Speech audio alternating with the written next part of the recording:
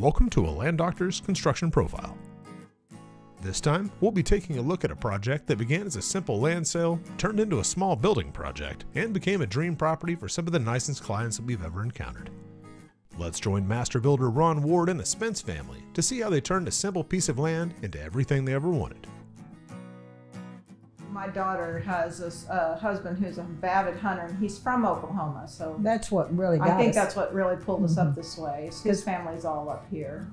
We started looking up here and realizing that prices were a lot better, and we liked the people, and we looked at a lot of properties with Chrissy, and we found this one, and it kind of spoke to us because we had the ponds and the trees, and Mom and Dad being from Louisiana like trees. So we walked all over the property trying to figure out where exactly we wanted to build, and I was walking up down with I kind of went here because I wanted to see the pond right out the window. So that was sort of how we picked the spot and picked the property.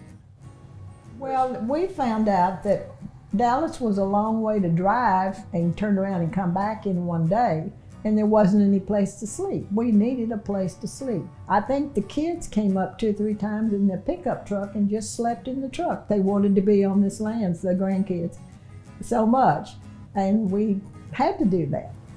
And I think we also wanted to build the barn first because we wanted to make sure that this was the right decision.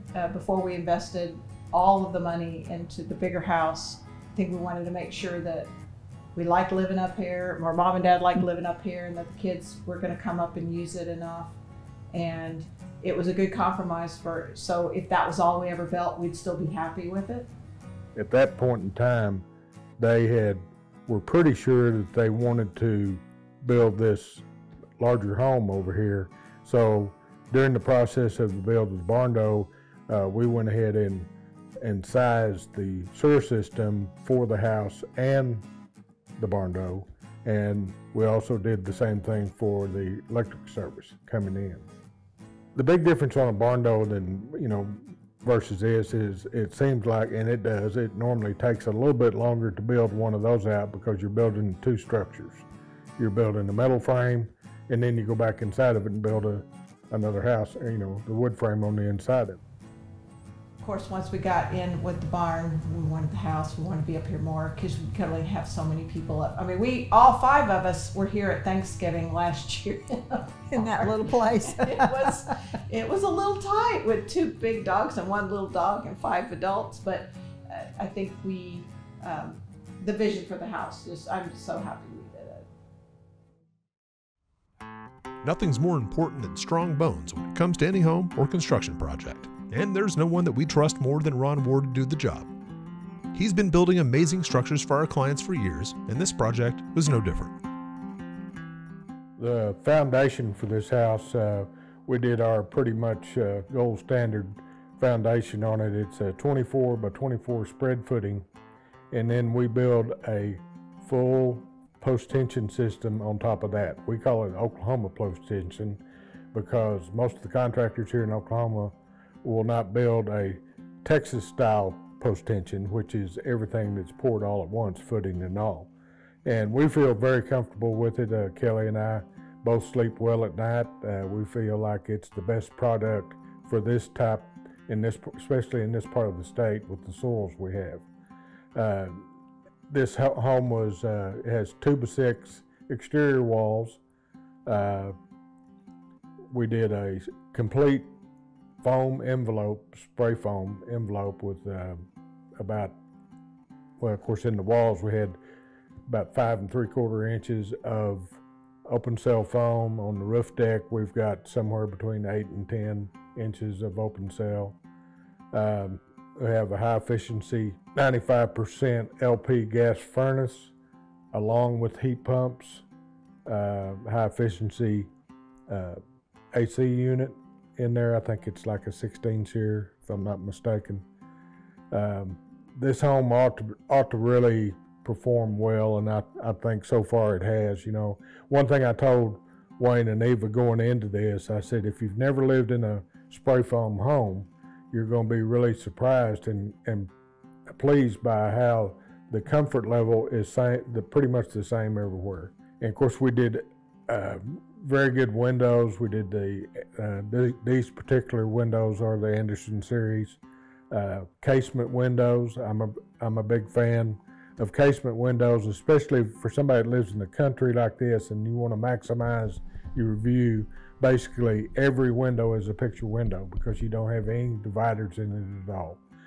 And then on the energy side of it, it is a very, very good product as far as seal. You have a 3-latch system on a casement window versus just 2 latches on a single hung.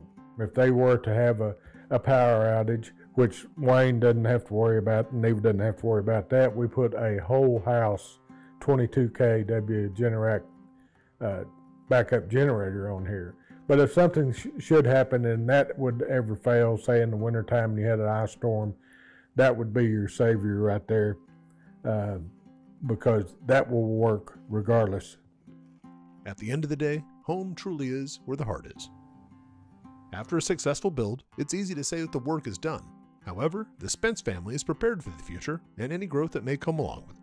This den area is what it was really designated on the plans, is one of the most unique plans that we've done in a long time. I tell you what, I fell in love with this plan when I seen it first time. I mean, this is a great space. It's just like Cindy was saying, you can have people in here hooping and hollering at a football game or whatever, and close the sliding barn doors, and basically it's separate from the rest of the house. And then you have 2 guest bedrooms and a really nice large guest bathroom with the big soaker tub in it. But one of the things that I was really fond of, the fireplace that they picked out, and it's a gas log fireplace, propane LP, but it is one of the newer models that has all the bells and whistles on it, and it really looks good. It looks as realistic as any gas log fireplace I've ever seen. One of the things that I've noticed when we've taken big groups to Broken Bow and other places like that, one of the things they don't necessarily have is a lot of good places to put your food when you bring it in for the weekend. So since they're here all the time, but a lot of us are going to be coming out for holidays or things like that, or we're bringing friends up for visits, and you bring a lot of stuff with you and you need somewhere to put it, and rather than just put it all on the kitchen counter, which is where it usually ends up going, it's nice because we've got all the shelves in the pantry and we can kind of put everything in there and set it in there. And room for an extra refrigerator. Yeah, and an extra refrigerator, which is also something that's needed when you bring a lot of, and freezer. So, and we've got the one over in the barn though too, because we've got the extra fridge and the oven over there. So if you're really trying to cook a lot, you have extra. And the kids are bringing a freezer up for the barn too. I'm afraid our nice attic up there will get filled up too before we know it. But well, speaking of the nice attic, I told both of them, all of them, that I'd never built a house with a future bonus room that I didn't finish. And Miss Eva told me right up front, she said, I will not finish it out because I will not clean it. yeah. And it is a very, very going to be a nice space when whoever decides to finish it out, because it's downstairs we're at I think 3264 on the square footage downstairs.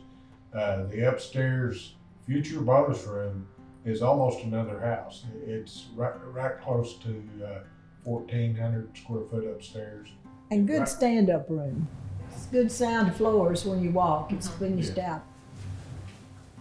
So one thing I'd like to say as we wrap everything up is that this has been a very, very positive experience for us. You know, I'm an investor equally with Mom and Dad, and I have not been here as much as they have for the build. But once I met Ron and saw the care that he was giving to the property and to them personally, on a personal level, it just made me feel more comfortable that we had made the right decision choosing Land Doctors, and from buying the land all the way through to the house, it's been a very positive experience. And we would build again if we were crazy enough to go and buy 114 acres. Well, I just wanted to say too that I've had a lot of customers over the years, but at the end of the day, I think most of our customers we have earned their trust. Mm-hmm. They knew what they wanted. Eva was great on the colors, in this color scheme and everything. She knew right here how she wanted it to look, and I think we hopefully met her expectations on that.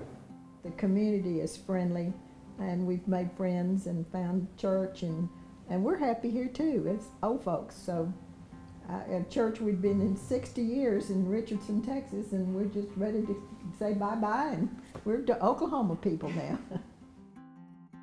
Nothing makes the team here at Land Doctors happier than when a plan comes together. From the land, the vision, and the result, we're always happiest when our clients are happy.